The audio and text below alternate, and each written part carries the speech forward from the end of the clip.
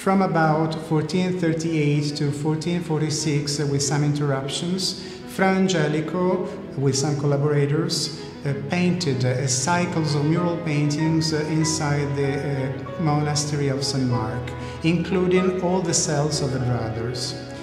In the cells, the main subject is strictly connected with the life of Jesus.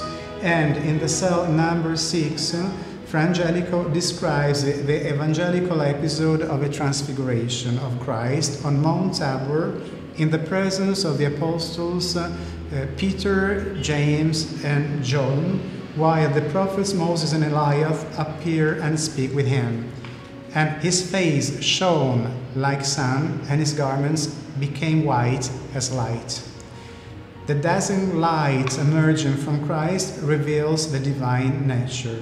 The glory of Christ, projected by his transfiguration, is inextricably linked to his sacrifice, evoked by the open arms that prefigure his crucifixion. Fra Angelico, the Transfiguration, fresco painting in the cell number 6 in the monastery of San Marco, about 1439.